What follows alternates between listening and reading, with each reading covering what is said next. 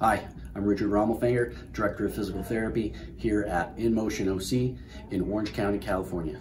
Let's talk a little bit about thoracic outlet syndrome. Thoracic outlet syndrome is when the nerves and vessels that come from the neck down into your arm are bound up inside this neck area. Oftentimes this happens along with poor posture. It happens with some of our bad habits of elevating our shoulders and putting our head forward in front of us when we're at work. One of the things that you can do to start to address this is begin stretching some of these muscles that get short and tight.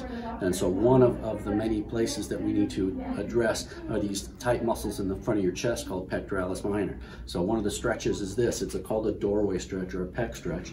And I'd like you to place your arm up on the side of a doorway or a wall. Stand up tall, keep your chest up, okay? Keep your head in front of you, and just step forward until you start to feel a stretch in the front of your chest. Hold that stretch for 30 seconds. Do it 2 to 3 times.